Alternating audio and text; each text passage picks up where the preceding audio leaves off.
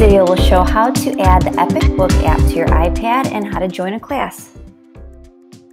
So you'll first go into self-service on your iPad, and on the search you'll type in Epic, and once you find Epic Books, click either reinstall or install if it's your first time installing the app.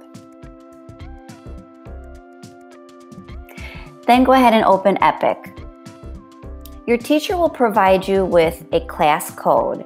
So on the bottom, when you open, you'll click Account Sign In and then click Students and Educators. And on the top left, go ahead and type your class code.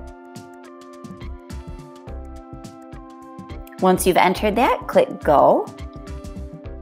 And now you're in your class. Find your name and click on that. Your books will start loading.